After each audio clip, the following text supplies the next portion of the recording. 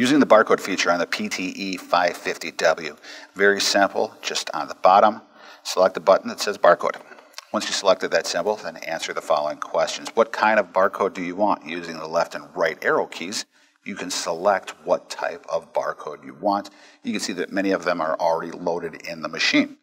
Next, it asks, do you want a large barcode or do you want a small barcode?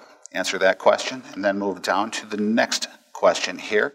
It says, do you want the part number or do you want the number or whatever you're barcoding underneath the barcode, or do you not want it on the barcode? Once these questions are answered, I'm going to move this back up to large. You can select OK and enter the information for your barcode.